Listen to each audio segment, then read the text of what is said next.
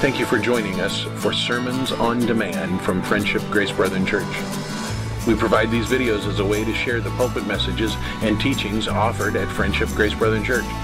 If you find these videos a helpful resource, please drop us a note at info@friendshipgracebrethren.com. Now open your Bibles and get ready to dig into the Word of God. Continuing our study of the book of Acts, we've made our way to Acts chapter 17 this morning. In Acts 16, we saw Paul and his team in Philippi, where a demon-possessed girl confronted them. I love the picture as this demon was running after them and was yelling out, "Hey, these guys are preaching the true gospel of the Most High God." And Paul just gets tired of that demonic voice. I wish I could do a demonic voice like that. But Paul gets tired of it, and he exorcises the demon from her. And of course, now she's not making any money for her owners. And they get in trouble. They get thrown in jail in the middle of the night after being beaten, put in shackles, and locked to stocks. And they're in the middle of the night singing and praising God and praying. And an earthquake frees them all, but they don't leave, and the jailer is saved and his family. And quite an event happened in Philippi that night. Paul was led by the Holy Spirit in how to deal with this situation. And that's where we pick up the story. Paul and Silas are politely asked to leave town because of the struggle that would take place. We are working through the book of Acts, the beginning of the journey, and the title of my message this morning is Stand Tall, Despite the Obstacles. You're going to have obstacles. Jesus told you that. I'm constantly amazed at believers who think, well, now that I'm saved, everything will be just perfect.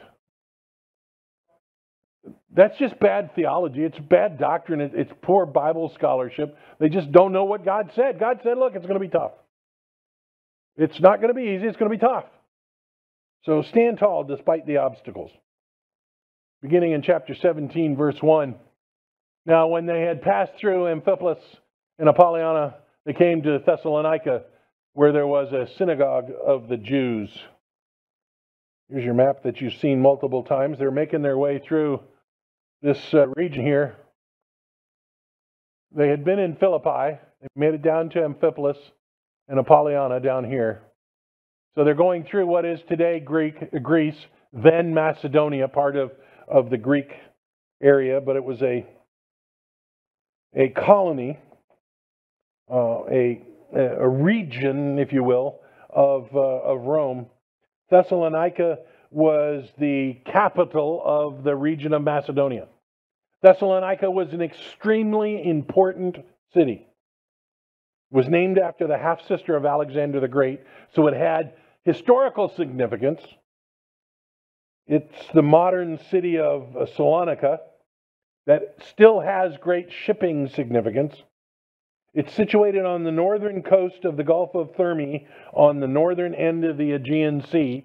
It is one of the largest shipping ports into the region. It was, at the time, it was a well-protected seaport that was deep water. Big ships could get in there and they could offload and load a bunch of stuff. It sat right on the Via Egnatia, one of the Roman highways. So all the travel east to west out of Asia into Europe went through Thessalonica, a big seaport. So it was a strategic city. It was one of the most important cities in the region. Paul's travel plans normally focused on church planting in hub cities like Thessalonica. Paul didn't go to just every little burg. He went to places where he could plant a church that could then be responsible for planting churches all around. And we'll see that's exactly what happened. It was a sure way to grow the young church, put it in a fast-growing area where people would come and go and see them spread around. Paul would also go to the synagogue first. This is where Paul would find people that were focused on Jehovah God. Not just Jews, but the only place in the Greco-Roman world that you could find out information about God was in a synagogue. Not just for Jews, but anybody that wanted to know more about who Jehovah God was. With the dominance of the Greco-Roman mythology system, there was no real place that they could go to learn about Jehovah God. And so the synagogue became a place not just for Jews, but for others. Now, many Gentiles became proselyte Jews, but a lot worshiped God but didn't become proselyte Jews. So here's my first question for you today. I want you to dig deep into your mind. What action should we take in 2021 to emulate God's plan? Paul's plan. Going into those strategic places and then seeing the gospel move out from there. Excuse me.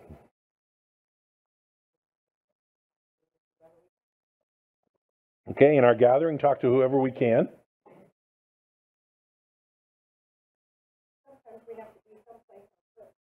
Sometimes we have to be someplace on purpose. Ooh, that's good. You get a gold star for the day. Anybody else? I think Paul's plan of going first to the synagogue to find people who were interested in God and learning more about God indicates that we need to follow the direction of the Holy Spirit. We know that nobody seeks after God apart from God drawing them. So people that are seeking God, the Holy Spirit has already begun to work with and prepare them. The Holy Spirit has already tilled the soil for you to plant the seed in. So we need to recognize those around us that God is tilling the soil in. We need to look around. Who is it that God is dealing with? Maybe it's somebody that comes to you and says, look, I got a problem. I need to talk to you. Maybe it's a coworker that just experienced a loss or a great event in their life.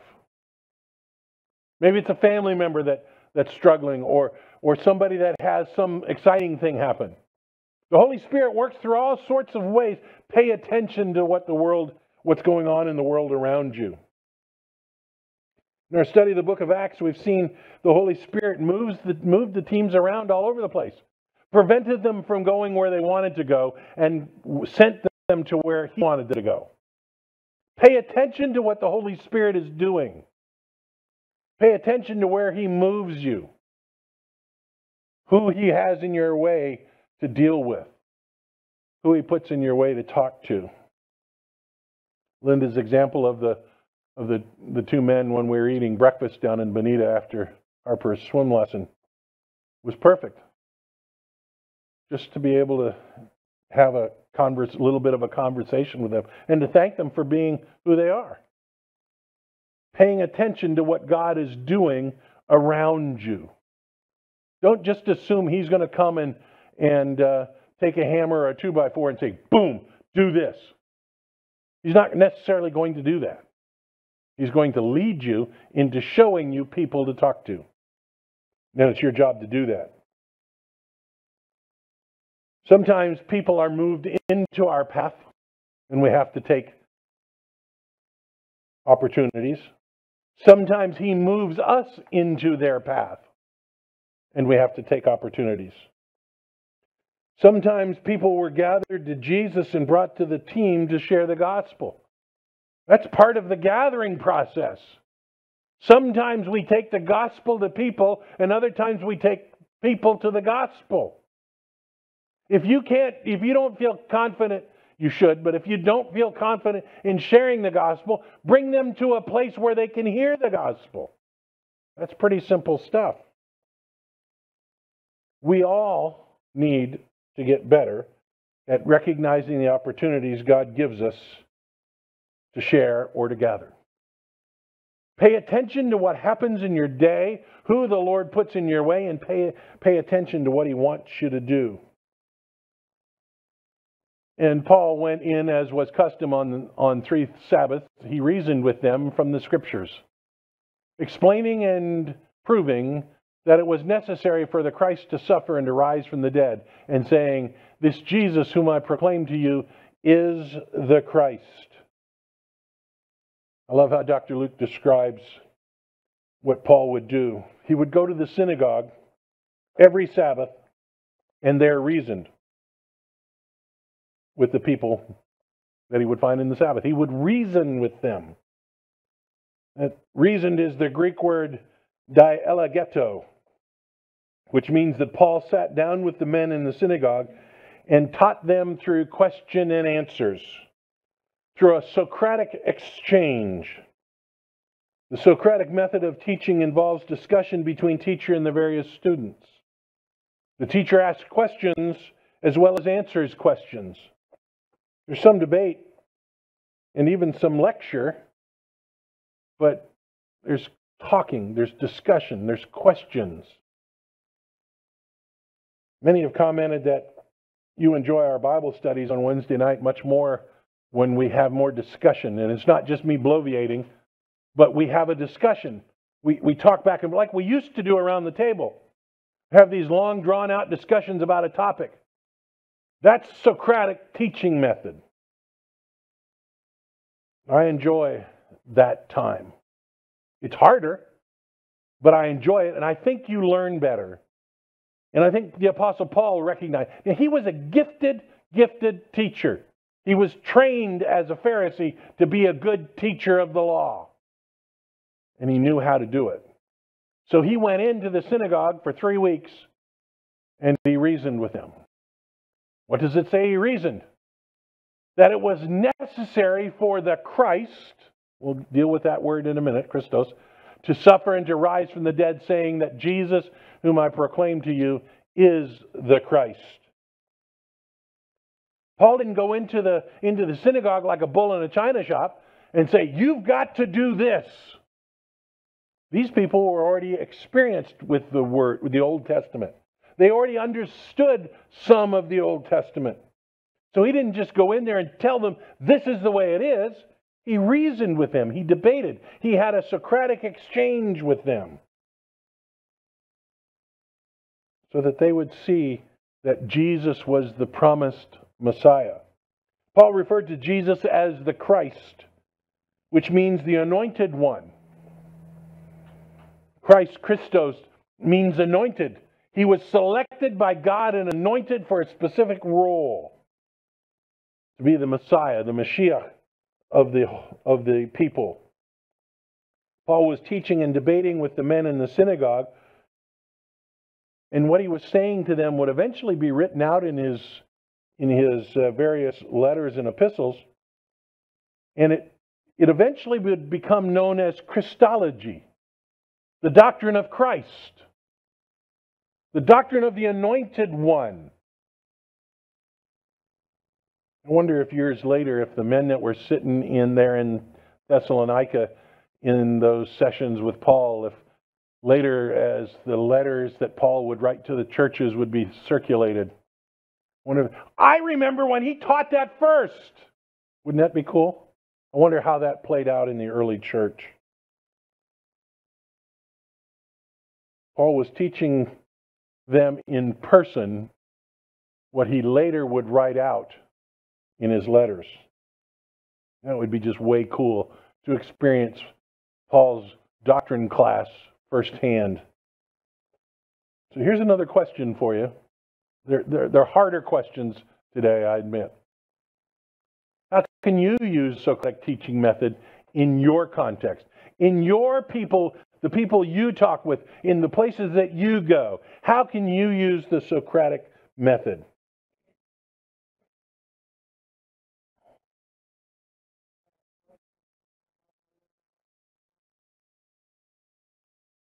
Ask questions about where they're at and go from there in the discussion. Good.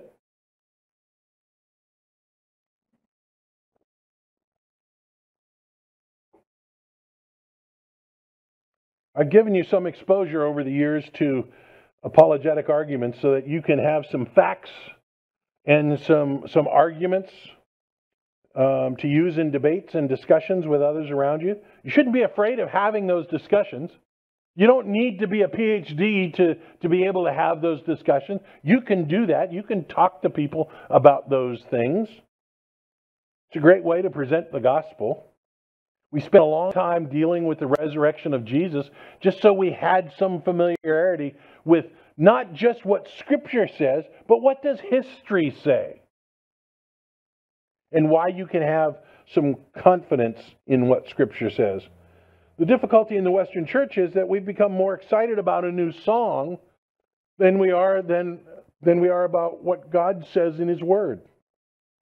We always have to review new songs to make sure they're theologically right. Because the poor thing about the Western church is most of our theology comes from greeting cards and song lyrics. Just a fact. You need to learn better than that. And so we have to go through all of our songs to make sure that they're theologically correct. So that we're not feeding you poor theology in song. But we try to teach you what God says and ways to present it so you can have the conversation with somebody. Now, you may not be able to win. They may still be pig-headed and not listen. But you have the ability to speak the gospel into their life. And so Paul did that. And some were persuaded and joined Paul and Silas, as did many of the devout Greeks and a few of the leading women. The Holy Spirit has been at work. He's been at work in the hearts of people there in Thessalonica. So Paul spends 3 weeks debating and having Socratic discussions with the men in the synagogue, with the people in the synagogue. And some of them were persuaded. They became followers of Jesus. Both Jews, Greeks or Gentiles, including some leading women in the city. They believed what Paul was teaching, and they became followers of Jesus. I find it really interesting that Dr. Luke states that some of them joined with Paul and Silas. Throughout much of the second missionary journey, Silas has been kind of a silent partner. Everything focused mostly on Paul. But here Dr. Luke says some of them were persuaded and joined Paul and Silas. Silas is brought to the forefront here in the synagogue. Remember who Silas was. Silas was a representative from the church in Jerusalem, a Jew from the church in Jerusalem, authenticating that Paul was legitimate in what he was teaching. Remember, Paul and Barnabas left the council, Jerusalem council in Acts 15, and Silas was sent with them to be one of the ones that said, yes, this is what we said. So now here in a Jewish synagogue, remember the last place they went, they didn't have a synagogue. Silas is kind of in the background. Now they're in a synagogue, and here is Silas more in the forefront again. Silas was a larger factor in the discussion and in the leadership of the group. But the Jews were jealous, and taking some wicked men of the rabble, they formed a mob, set the city in an uproar, and attacked the house of Jason, seeking to bring them out to the crowd. Here's a little factoid that you can store away. Almost always, when you see a reference to the Jews, it's not an overarching statement of all Jews. It is usually a reference to Jewish leadership. So who's jealous here? The Jewish leadership. The people that make their money from all the Jews coming to the synagogue. The Jews that were in control of how Jews lived. The leadership. They were jealous because now everybody was beginning to follow Jesus and Paul and Silas. Dr. Luke is telling us the Jewish leaders were the ones that were causing the problem. Jewish leadership went out of their way to solve this. So they went to the day laborer hangout for bad guys. They went to the place where they could find some bad guys. Trust me, they are all over the city. If you know where to look, you can find hangouts of bad guys that you can go and hire for not a whole lot of money. Pay them a little more money, they won't talk, and they'll commit crimes for you. There's places like that all over our community. That's what they did. They went to the bad guy hangout and got some guys to cause problems. So Dr. Luke tells us that they went out, got some wicked men of the rabble, and they formed a mob. I love the psychology and sociology of the mob mentality. People will do things they don't normally do when they're engaged in a mob, good or bad. I think sometimes our evangelistic outreaches are mob mentality for good, while what we saw last summer, the summer before last, that's true bad behavior mob mentality. People were doing things they wouldn't ordinarily do, but they got all caught up in the mob. The mentality of the mob is shaped by a few who cause it to get formed, and that's what Dr. Luke is telling us here. They went out and got some bad guys, told them, let's create a mob, let's turn this city upside down, let's create an uproar, and they did. Now, Dr. Luke doesn't give us all the narrative, but we know that Paul was staying at the house of Jason. We don't know a lot about who Jason was. I think he went on to become the pastor there at Thessalonica, but he's a leading somehow. Whether he's a Jew or not is up to debate. I think he probably was, but he became a leader in the church. And he's hosting Paul and team. He hosted the team and was a leader in the church there in Thessalonica, and I think maybe even its pastor. And Satan then uses the mob. They can't find Paul and Silas, so they go after Jason. He's with them. He's part of the group. So let's go and attack him. Satan will use every opportunity he can and every method he can to disrupt the church and the church's ministry. So here the mob goes after Jason. And we just need to trust God. We need to trust Jesus to build his church as he sees fit. The Jewish leaders commissioned the mob to find Paul and put a beating on him. They wanted Paul to leave before the church got very strong. I see Satan working in the background to thwart the growing ministry of a church planted in a hub city that then could outreach to the cities around. Verse 6, and when they could not find them, they dragged Jason and some of the brothers before the city authorities, shouting, "These men have turned the world upside down, have come here also." I want bad guys to say that I've caused the world to turn upside down for Jesus. That's what they're saying. This is a tremendous compliment to Paul and Silas. The bad guys are saying they've turned the world upside down, they've come here too. Now, of course, from their vantage point, that's a bad thing. From the gospel's vantage point, it's a pretty good thing. They've turned the world upside down and they've come here also. And Jason has received them, and they are all acting against the decrees of Caesar, saying there is another king, Jesus. And the people of the city, the people and the city authorities were disturbed when they heard these things. And when they'd taken money as security from Jason and the rest, they let them go. The mob couldn't find Paul and Silas, so they went after the man that was hosting them and some of the other believers. The mob was bringing charges against Jason, claiming that Jason and the others were in effect leading an insurrection. They were saying, listen, they're preaching there's another king other than Caesar.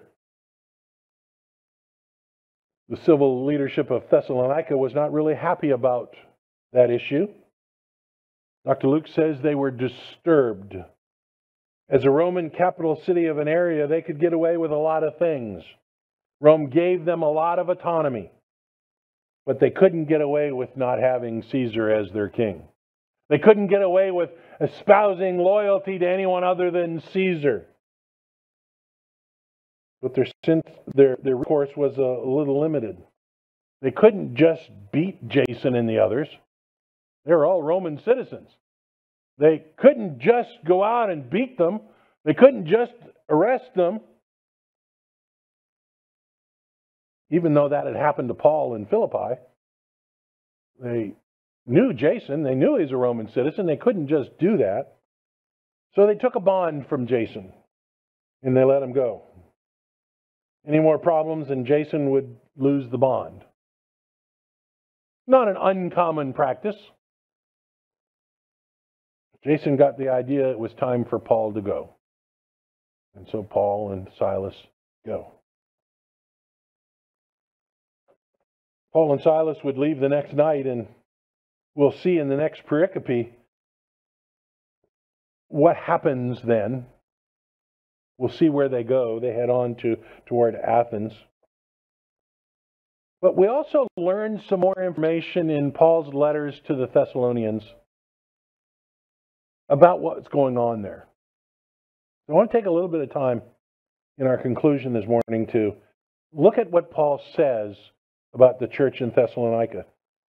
1 Thessalonians 2:18, because we wanted to come to you, I, Paul, again and again, but Satan hindered us. Paul's escorted out of town, kind of rushed out of town, gets to spend about 3 weeks there before he gets removed from the scene. Paul viewed what had happened in Thessalonica as an act of Satan trying to thwart the ministry there. I wanted to come back to you, but Satan kept prohibiting me. I suspect Paul tried several times to get back to the new church there, but just couldn't get there. A real frustration, I suspect. But that doesn't mean that the church there didn't grow. Doesn't mean that there wasn't true things happening there. 1 Thessalonians 1:5. Because our gospel came to you, not only in word, but also in power and in the Holy Spirit, and with full conviction, you know what kind of men we proved to be among you for your sake. And you became imitators of us and the Lord. For you received the word much affliction with the joy of the Holy Spirit. So that you became an example to all the believers in Macedonia and Achaia. For not only has the word of the Lord sounded forth from you in Macedonia and Achaia, but your faith in God has gone forth everywhere, so that we need not say anything. For they themselves report concerning us the kind of reception we had among you, and how you turned to God from idols to serve the living true God, and to wait for His Son from heaven, whom He raised from the dead, Jesus, who delivers us from the wrath to come. Paul wanted to get there, but couldn't. And he writes a few years later that the church in Thessalonica had become examples to the other churches, despite the affliction that they were going through. We know that the church in Thessalonica planted a bunch of churches in the region. They became the sending church for all the church plants in Macedonia and Achaia, two Roman provinces. The church planted many other churches in the region, and they were seen as the example. This is how you do it. Paul was there 3 weeks, run out of town, and the church became the hub of churches all throughout the region. I love this. I just love the picture that's painted there. A church is planted in 3 weeks, and it becomes the hub of all the other churches in the region. Paul and Silas and team were run out of town, and yet the church still is strong. Paul wanted to get back to them. The church is still strong. A real transformation occurred in the city, such that the reputation of the church was spread all over. Paul also wrote in 1 Thessalonians 2:14, for you brothers became imitators of the churches of God in Christ Jesus that are in Judea. For you suffered the same things from your own countrymen as they did from the Jews, who killed both the Lord Jesus and the prophets and drove us out and displeased God and opposed all mankind. by hindering us from speaking to the Gentiles that they might be saved, so as always to fill up the measure of their sins. But wrath has come upon them at last. Paul praises the church in Thessalonica because they suffered abuse. The city went after the church in Thessalonica, just like in Judea. The war that was waged between Satan and the church impacted the church in Thessalonica extremely hard. What is clear is that the church in Thessalonica had a difficult start, a difficult life, was impacted by Satan's war on the church, just as many other churches have been. But the church was effective in ministry, was effective in service. They never gave up. They never stopped serving the Lord. Despite the personal cost of their service, they followed the Lord and they did it well. There's a great deal that the church of today could learn from the church in Thessalonica. Very often, new churches today face a little difficulty and just give up and close. Very often, churches struggle in the first couple of years and close. More churches close than open. Sometimes they need to close. Sometimes a church needs to close. But I would argue that a little faith and a little perseverance would go a long way to making the church effective. One of the things I'm proudest of at Friendship Grace Brethren Church. Despite the setbacks, despite being told several times we should close, Friendship Grace Brethren still supports missions in several places and through several ministries. When many churches struggled during the pandemic, we actually were able to give to them to help them. Churches much larger than us. Through the first 3 quarters of this year, our offerings are up over 18% over anticipated offerings. I don't understand why, other than God's working. We may not be big, but we're dedicated to learning and living God's Word. There are still things for us to learn. There's still things for us to do. We need to get better at gathering. We all need to get better at gathering. We need to get better at sharing the gospel with others. We need to get better at many things as we continue to follow Jesus and become more like the church planted by Paul and Silas in Thessalonica before they were run out of town. A small church begins in 3 weeks and becomes the example to the region. And in many ways, we're an example to a lot of churches in a lot of ways. Let's pray. Thank you, Father. Thank you, Father, for the truth of your word. Thank you that Paul and Silas were busy about serving you. And even in running out of town, being run out of town, they recognized the need for the church to continue.